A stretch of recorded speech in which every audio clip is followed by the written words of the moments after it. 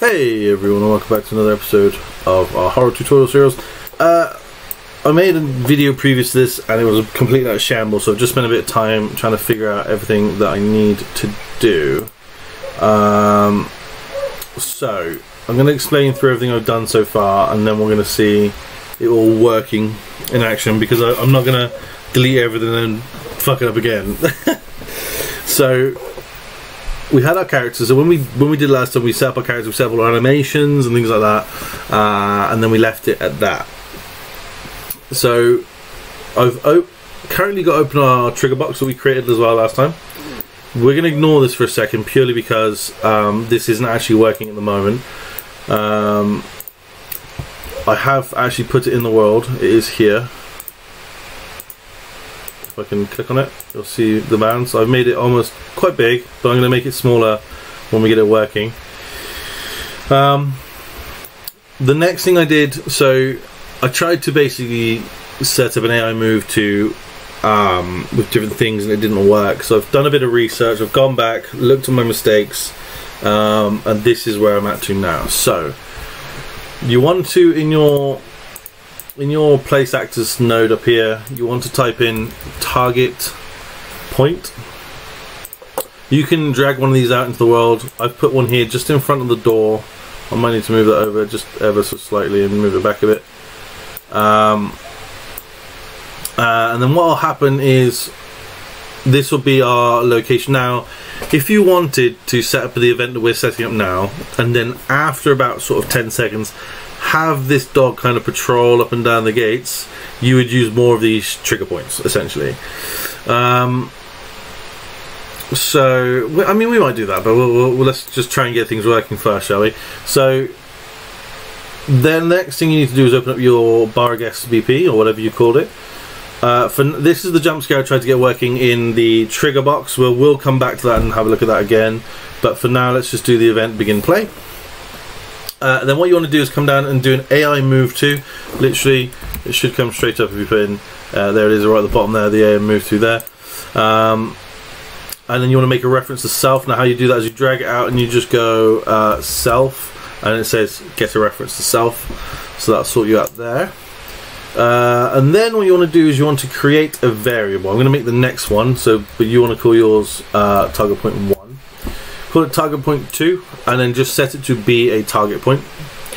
But what's very important is that you make it instance editable. I always click expose on spawn as well, just to be safe, but instance editable must be clicked on, okay? And you'll see why in a minute. I've added this, but I haven't done anything with that yet. We'll come to that in a minute. So add your target point to your target actor, and then just compile it. What this should now do is you'll see it happen before we actually get there, but he comes to the gate. Okay, there he is, our scary boy, but he's not in his idle form, he's not doing anything. Oh, he is in his idle form, sorry. But he gets there a bit quick, okay? So, but that's great, it's working, right? So, better than what I did in my last video. I'm not going to publish that video, so I apologise. It was a lot of wasting time, and you wouldn't have learnt anything anyway. So here he is at our gate. So that's essentially going to be like, whoa, shit, oh my god, what the fuck? And then you're going to like run off, right? Cool. Now let's just have a look at our let's just duplicate this up, sorry. Right. Okay, so now the way you get that, sorry, I missed one bit, is actually connecting that up to the target point. If you click on your doggo, come down to here, it'll have target point 1, and you just make that your first target point. And then you have your second target point. Okay, so now what should happen is, without any delay, he should go to that one. Oh, he won't, because I actually haven't set up the second one, but I'll show you what you could do to set that up. So all you do is you come back into your bar guest, delete out that play animation. You would literally, I'd put in a delay of maybe like 2 or 3 seconds, and then you could have it that you basically just copy all of these 3 nodes into the next area, and you would just put your target point 2 in, and that's how you would get your doggo to go to the second point. So now that that's working, the next thing we want to do now is look at the animation to try and get him to jump bite. I'm going to delete that because we don't need it for now. Yeah, that's fine. that's okay. It just means that I'll set that back to none. So we want to go into, so we want to stay within our bar guest files. We want to open up the animations pack, and we want to find that, wherever he was, the jump bite aggressive. Let's see what that looks like. Right, I think that's going to be good. So go back into this, and you want to right click. You want to come on up to the create, and you want to create an anim montage. Click on that. You can call it whatever you want, whatever's easiest. I mean, to be honest, if you put in jump bite aggressive, it's going to come up anyway next to the normal one, so I'm just going to leave it as is. Come back into your bar guest BP, select this, and it's already there. There you go. You want to set the play rate. I mean, that's going to be how quick it attacks, but I mean, we might not see it if we press play thinking about it. And he didn't even do it. Fair enough. Well, why? Why would you not do it? Okay. Huh. Interesting. Why didn't you play? I'm just going to add in a delay just to see if I can trigger it that way. Let's put you in there as well. Yeah, 0.2 seconds fine. Let's see if that works. Interesting. He's got his growl on when he's idle. Very peculiar. Okay.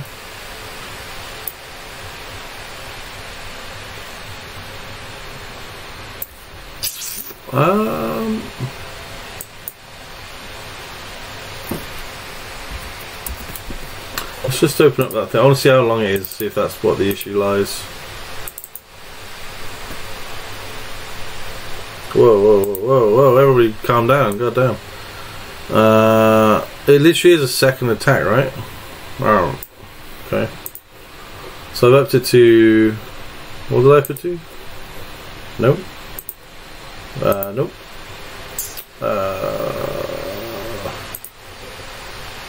Let's make it like 1.2, I guess. Just see, target is character. Yep, it should be right actually. Interesting. So he definitely comes to the gate. He just doesn't do the actual attack.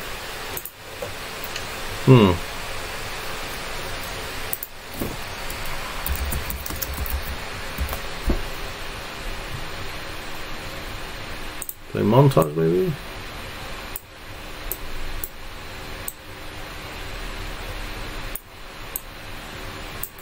No, that doesn't seem right. Right, play.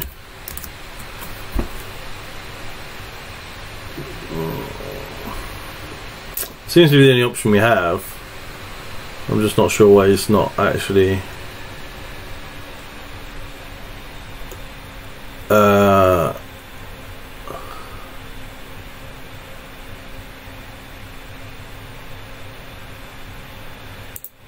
What's that do?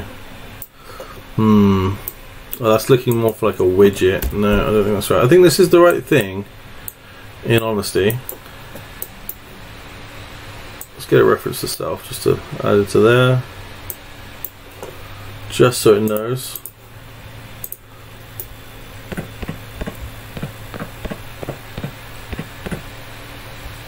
I also have a feeling there it didn't use his other animation. Not great, but there we go. Okay, well, either way this is working, right? So the next thing to do now is to plug it into our custom event. At least we know this bit's working, which is the most important for the moment. Now it's definitely going to be broken, I think, but let's just go in here and see what happens. So I've got my little thing up there that just said yes, that told me the trigger box is picked up on me. What it's not doing now is playing this. So it's picked up on me. It said yes. Okay, I've asked it. Oh, it's not connected. Right, let's try again. See what happens now. Wow.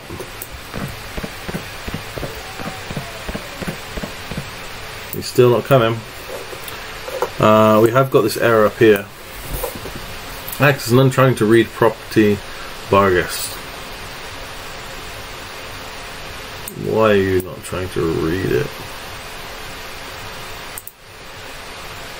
Okay. Just get rid of that and see what this does. Because we know the jump scare's working now, right? So that shouldn't be the issue. You're still not coming up, bloody. But why aren't you trying to read it? Why are you ignoring that? That's what I don't understand.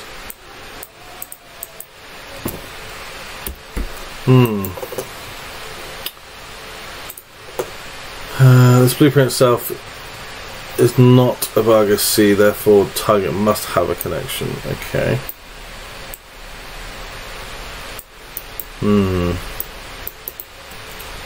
I'll try one thing. On event play. No, sorry. On begin event. No. Oh, there we go. Event begin play. Sorry, my apologies. We're gonna cast to our Barg Hest, and then we're gonna add that into there straight off the bat.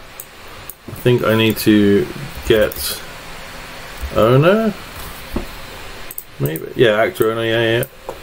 And then this doesn't need to actually do anything else. So let's see if that jogs it. It probably won't. No. But it is still picking up on that. Yes, I'm there. But, oh, now I've got 2 errors. Interesting.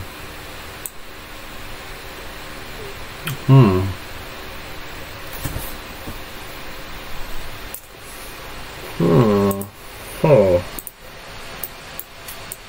Okay.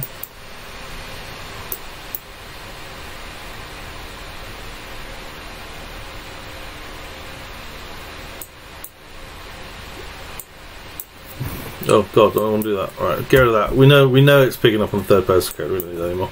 Cast to no.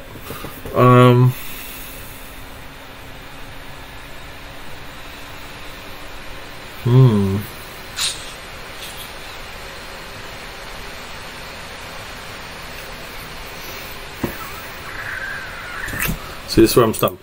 We know it's working. We know that the doggo will walk up there at the start, but it's not scary enough in the sense that if I see that coming up to the gate, it's not going to do anything to me, you know? So we need it to be closer than it is. But I just can't seem to get it to trigger through the trigger box. Through the collision box, sorry.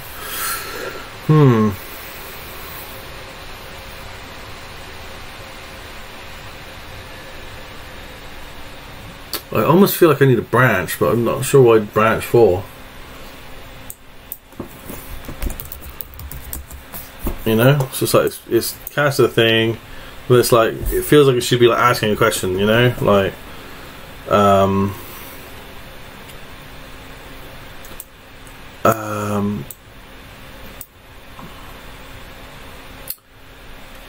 shit. That's where my brain's gone now. Okay. So we know this works, but for some reason this just isn't being picked up. And it's like this isn't, it's like it shouldn't matter, but it does matter because it's not activating it, you know? I kind of need to know why.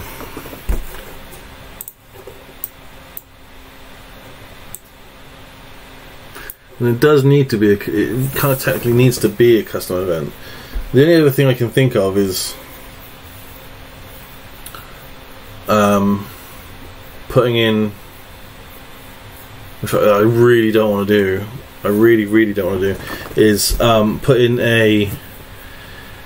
a collision box on the AI and then move the collision box to where it needs to be, but then I think that's a bit overkill, really. I know I can make it move. Okay, forget the end of montage for now. I know I can make it move from point to point, but I don't want that to start until my player hits a certain spot. So what would I normally do? Oh god, this is really racking the old brain. It's been a while since I had to do one of these.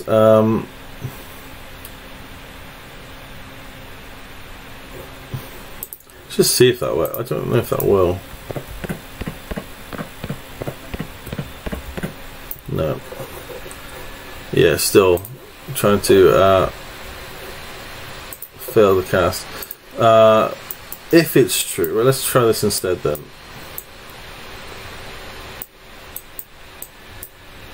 If true, cast this man, who will do that, right? Then we don't need to do anything at the begin play, I guess, right?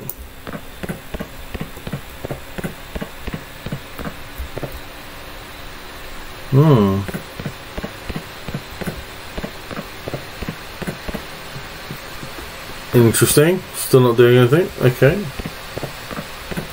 Oh, I've got rid of the print string, that's why.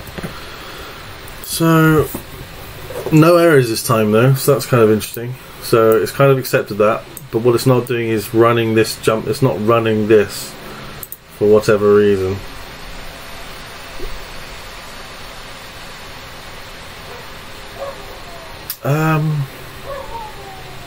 Yeah, because the branch is obviously set.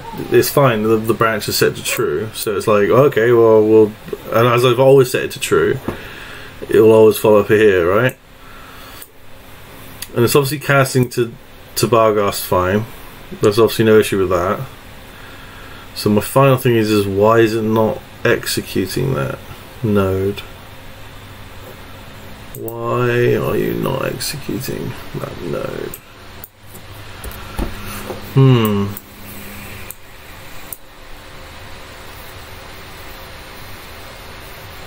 mean, I could just put delay. I mean, I could just do event begin start delay 10 seconds and then have it start, but that your player's not always necessarily going to go up to that gate, so you want it done by a trigger box, really.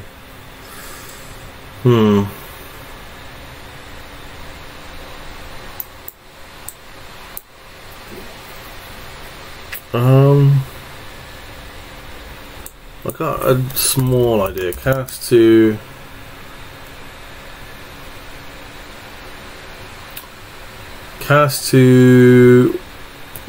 Barghast trigger blueprint. Then I want to do a branch.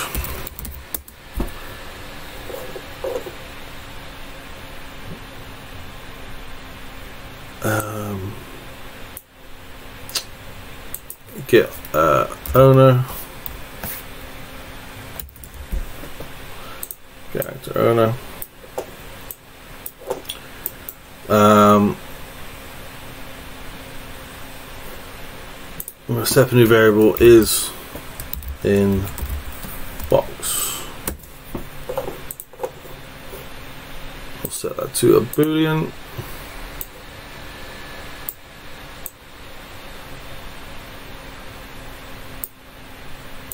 I wonder if I can do.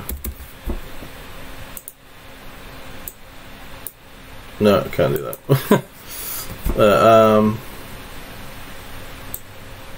No.